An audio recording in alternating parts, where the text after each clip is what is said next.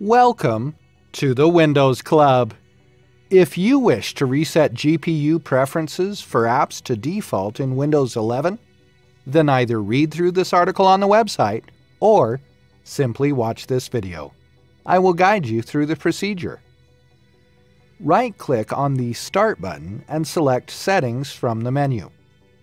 In the Settings window, go to the System tab on the list on the left-hand side. In the right pane, click on Display.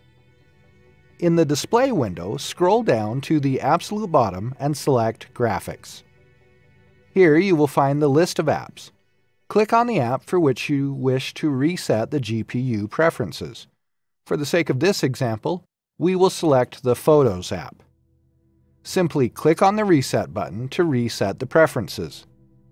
In the case that the Reset button is grayed out, it means that the app preferences are already the default ones. Isn't this easy and interesting? If you have any doubts, please go to the original article on the Windows Club and write your question. We will surely answer it. Thank you for watching this video. Have a nice day.